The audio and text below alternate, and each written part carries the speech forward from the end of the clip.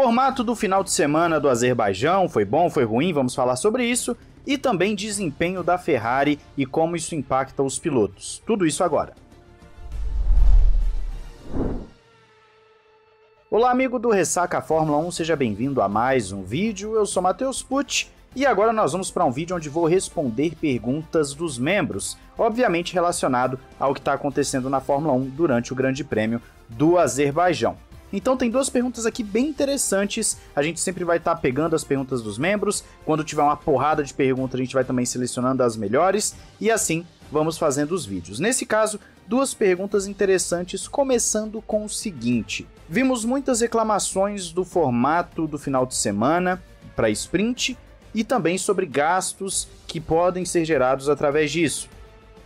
Mas pouco foi falado sobre uma repercussão em termos de modificação estratégica no calendário em si, para as equipes economizarem mais nas viagens. Existe algum rumor ou conversa sobre modificações no calendário, sim ou não? Então vamos lá, o primeiro ponto é que está sendo falado sobre o formato em si. O formato do Grande Prêmio do Azerbaijão está sendo um tanto quanto polêmico, tanto esportivamente quanto economicamente. O esportivamente é porque você terá duas corridas, o que não é muito do DNA da Fórmula 1, as corridas sprint ainda não caíram muito no gosto do público, e você tem também a questão de ter dois qualis, o que é estranho também para o público, pelo menos na história moderna da categoria, no século XXI, é um fator estranho você ter duas sessões de classificação, e pelo visto o pessoal não curtiu muito, porque por mais que você tenha a classificação na sexta e no sábado, a de sexta, que é para a corrida principal, muita gente não pode ver porque está trabalhando e tal, e também pelo fato de que as duas corridas do final de semana foram um tanto quanto ruins. E aí entra a pergunta, isso tem a ver com, por exemplo, a escolha de pneus que a Fórmula 1 fez, obrigando as equipes a utilizarem médio, médio e macio nas três sessões da classificação sprint? Pode ser, porque com isso, praticamente nenhuma equipe ou nenhuma equipe ficou com macios novos para a corrida. Isso tira um pouco do elemento estratégico, então há muita reclamação por parte dos pilotos, tanto pela questão das sessões a mais de classificação, quanto também pela questão da estratégia da corrida, de você ter um leque de opções. E pelo lado econômico, você tem também um gasto maior, só que esse gasto, na verdade, ele é um tanto quanto questionável. Por quê? Se você não tivesse esse quali da sprint, teria o TL2. No TL2 as equipes dão várias voltas, tudo bem que o carro não está no seu máximo, mas eles dão várias voltas, gastam bastante combustível, pneu, as peças em si, então você já tem um gasto ali que está programado. Na classificação você tem um desgaste maior do motor, porque você coloca ele numa potência maior, o que obviamente gera também a possibilidade de uma quebra. Só que a FIA conseguiu arrumar isso aí, aumentando a quantidade de trocas que podem ser feitas na temporada sem penalização. Esses questionamentos geram, dentro do ambiente da Fórmula 1, uma certa disputa, uma certa rejeição por parte de dirigentes, por parte de pilotos e também de torcedores sobre essas modificações mais drásticas no final de semana que têm ocorrido nos últimos anos. A introdução da sprint já foi polêmica, a introdução agora do quali da sprint foi polêmico também. Você teve o aumento da pontuação da sprint para meio que incentivar as equipes a correrem mais, a entregarem mais durante as sprints.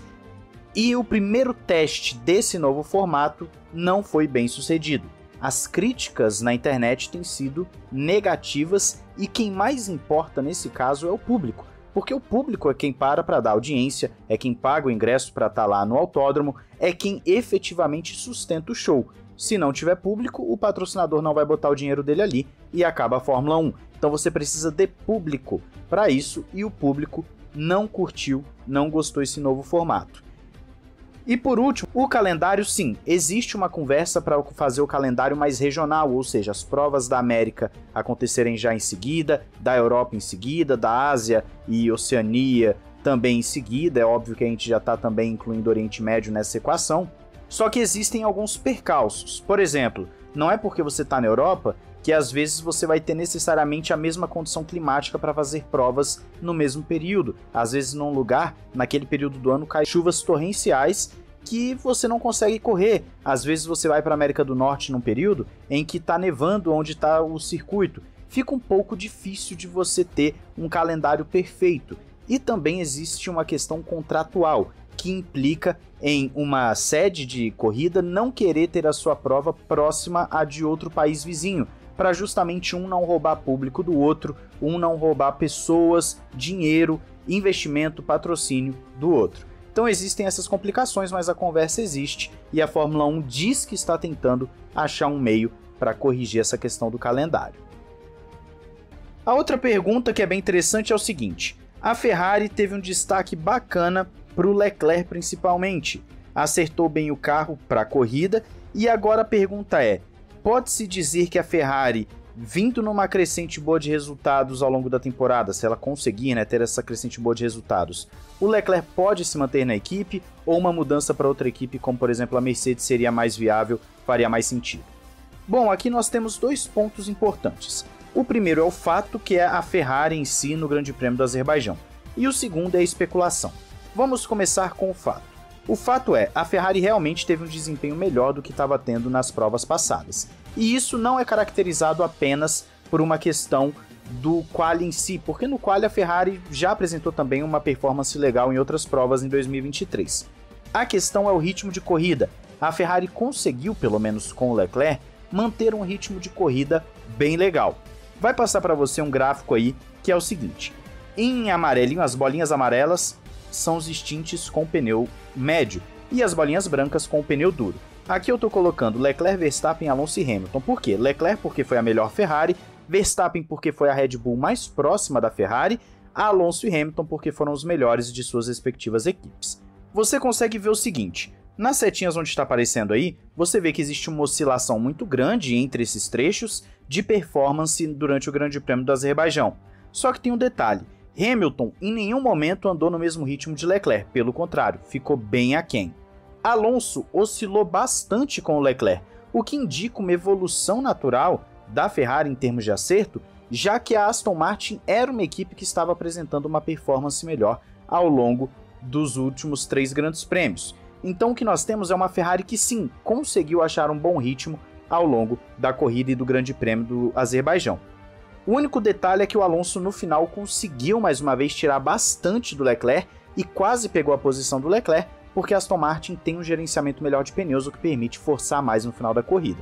Mas nesse dado você já vê que a Ferrari teve um ritmo bem legal se comparado ao melhor das suas rivais. O Verstappen está aí nessa comparação só para você ver que a Red Bull realmente continua muito à frente, mas pro final da corrida é que o Verstappen ficou próximo do Leclerc, porque o Verstappen estava sozinho, não tinha por que ele forçar. Nesse outro gráfico que você está vendo agora, que eu peguei lá no Tracing Insights, você vê que o Leclerc ficou à frente do Alonso em ritmo de corrida durante a bandeira verde. Então sim, o Leclerc teve um ritmo bem legal, você vê que há uma distância ali para o Hamilton conforme eu citei para vocês agora há pouco, então você já vê que existe sim uma evolução do Leclerc nessa corrida. E nesse outro gráfico agora, você vê que Leclerc e Sainz ficaram com as piores médias de velocidade do Grande Prêmio. Por quê? Porque nesse caso, eles ficaram muito tempo sem ter o DRS, enquanto os demais tiveram o DRS por muito tempo. É claro que aqui estão apenas as 15 voltas mais rápidas de cada um. Então você repara que a Ferrari teve sim uma evolução. E aí nós vamos para a parte da especulação que foi dita pelo nosso membro, no caso aqui o Gustavo. Leclerc, obviamente, como qualquer piloto, quer um carro para vencer. Ele já está na Ferrari há alguns anos e nenhum piloto tem paciência infinita. Ele não vai passar a carreira inteira numa equipe que não ganha nada. Se a Ferrari continuar estagnando, tendo problemas, e por exemplo a Mercedes passar a Ferrari em termos de desempenho ao longo da temporada e mostrar um projeto mais sólido, eu diria que tem chance sim. Seja 24 ou 25, enfim, quando o Hamilton estiver ali para aposentar, seria uma opção de saída do Leclerc. Então ele não ficaria na equipe. Mas é claro que tudo isso depende de desenvolvimento. A Mercedes ainda vai apresentar o seu novo carro em Imola, pelo menos é o que está sendo dito, e nesse caso nós temos que esperar para ver, porque o Leclerc no Azerbaijão, ele não teria motivos para trocar de equipe, a não ser que fosse para a Red Bull. Mas nós temos que ver o conjunto da obra da temporada, e o conjunto da obra da temporada, por enquanto, é uma Ferrari bagunçada, que está até buscando se reforçar e se reestruturar internamente, mas que nunca dá tempo suficiente para essa reestruturação dar certo, que é tudo em 1, 2 anos, e não é bem assim como as coisas funcionam na Fórmula 1. Quero saber de você se você gostou desse formato, respondendo as perguntas dos membros. Se você gostou, deixe seu gostei, não esqueça de se inscrever e ativar o sininho para não perder nada. E claro, fique atento ao Ressaca F1 para mais informações. Um grande abraço, valeu e falou!